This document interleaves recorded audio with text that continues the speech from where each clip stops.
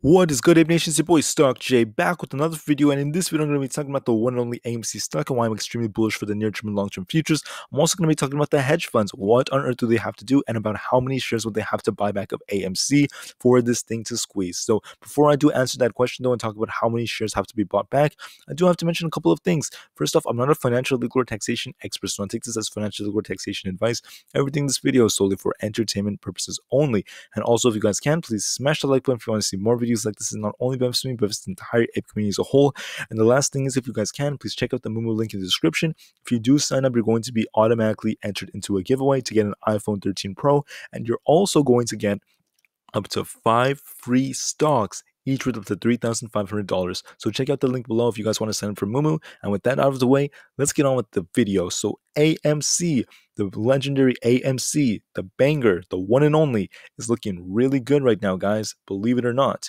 Now, even though it's a little bit down, and yeah, I see it being a little bit down, but at the end of the day, it's following the trend that we were talking about from a Wyckoff accumulation schematic. This would be the spring, and we're potentially seeing what could be the next test before the SOS phase really starts to kick in. And that, my friends, makes me bullish. But why am I so bullish for AMC? Well, it's the same thing that we've been talking about for so long, and I just wanted to give you guys a really good update on what on earth are the shorts doing. So first off, we know that shorting this thing like crazy. As you can see, that the estimated short interest is 18.95%. However, I disagree with this because it's the bare minimum. The bare minimum is 18.95%. According to Ortex, we know it could be much higher if you account for the entirety of the float, because Ortex only reports 85% of the data. But this is like, how should I say, pretty accurate data, so to speak. So I don't want to necessarily trivialize it, but I do want to put it out there that we know about 18.95% of the float is being shorted. However, and that does bring me to one last thing, and that is there could be synthetics too. Millions, if not billions, of synthetic shares that the shorts just keep on creating to try to bring the price down. That, in turn, in my opinion, means that all those short positions have to be bought back too, which means the short interest could be 20, 30, 40%, maybe even higher than that. And that means that it could be way, way, way, way, way more than this, and way, way, way more lethal than people think, which means AMC could go to much higher prices. But let's just go with this number right now, okay? Because this is the confirmed data, right? The confirmed data is 18.95%. So we're going to go with that, and let's just do some math with you guys real quick. So the AMC float is 513 million, right? And then that's not counting synthetics. We don't know how many synthetics there are. There could be millions, if not billions. But look at what the data is showing. Ortex reports that 18.95% is the short interest. That's still very, very high. Now, let's just pretend that the float is actually 513 million. It could be much higher than that. Both of these numbers could be much higher, but we're just going to go with the bare minimum. At the very least, guys, 18.95% of 513.3 million is 97.72 million shares that have to be bought back. And like I said right over here, that's not counting synthetic shares. So once again, over 97 million shares have to be bought back. In fact, it's closer to 98 million at the very, very least. That means that AMC still has not only squeeze potential, but even if they just bought back 97 million, that could cause this thing to go to the absolute moon. I'm talking about thousands of dollars a share. And then if you count synthetics, it could go even higher than that.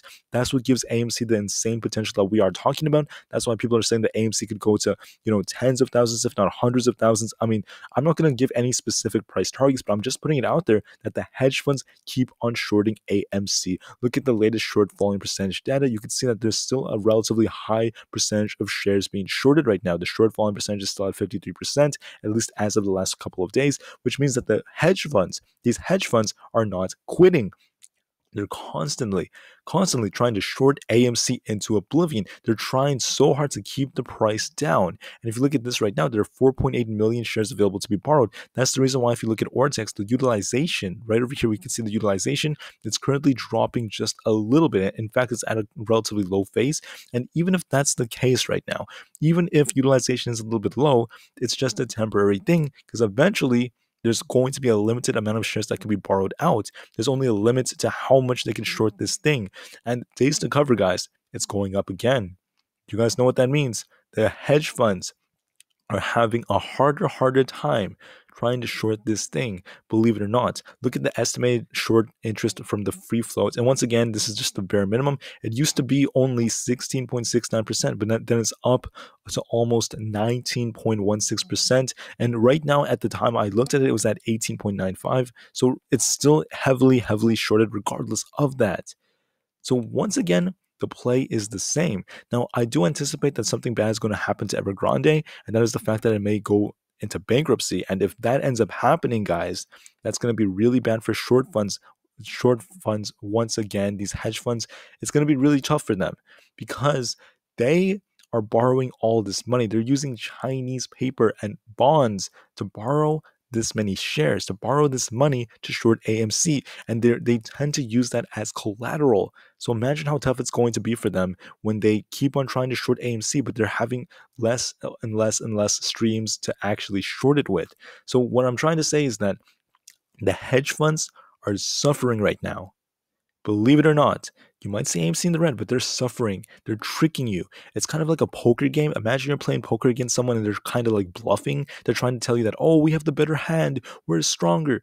I'm like, do you really have the better hand? Because how come you have to buy back all these shares? We know you have to. They have to buy back all these shares. They're trying to scare you. The play has not changed. Once again, it's a squeeze play. It has the squeeze potential. So, and here's the way I kind of see it, guys. I totally understand if you're kind of frustrated with the way AMC has been trading quite recently. We've just seen it in the same channel for so long, and we're waiting for the next move. It seems like it's long overdue. I understand that, but my argument and what I'm trying to tell you is that when it comes to AMC, I'm not putting in money that I can't afford to lose.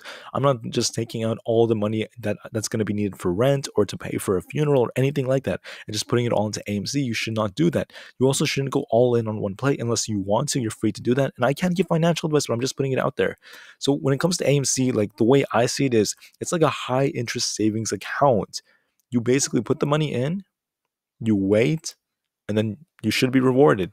That's how I see it because I don't plan on selling my AMC even if we see a big run up to like the 50s again, the 60s. I'm not selling there, guys. I know why I'm in this play. And I know why you guys are in this play because we want very high returns and we know this thing has the potential to do it. It's just a matter of when. And the truth is, and the honest truth is that no one truly knows exactly when this thing will squeeze.